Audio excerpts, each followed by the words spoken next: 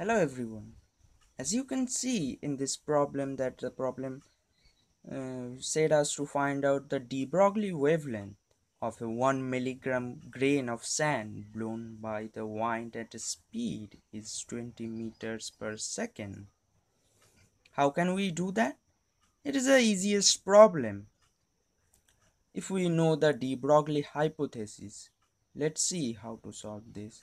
Now let's write the de Broglie hypothesis.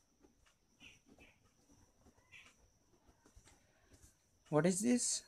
The wavelength of a material particle, say lambda equal to h, which is Planck's constant, divided by the momentum of the material particle, which is nothing but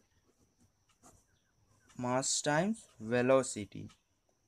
Here both mass and the velocity are given, and we know the value of the Planck's constant, which is equal to 6.626 times 10 to the power minus 34 joule second.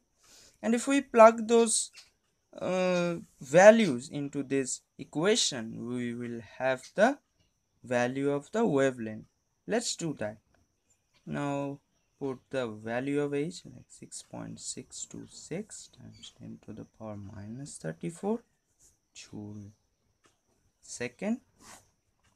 The mass is 1 milligram, and if we want to convert it into the SI unit, we will have to write in kg, which will be like 10 to the power minus 6 kg, and the velocity is given in SI, so just put the value of the velocity, which is 20 meters per second.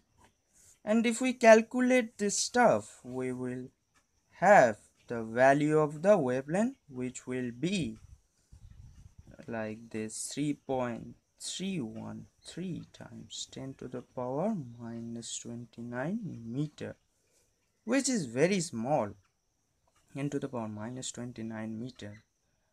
But anyhow, that is the solution of this problem, and thank you for watching this video, and please subscribe to this channel, like this video, and if you have any query, please let me know in the comment box. Thank you.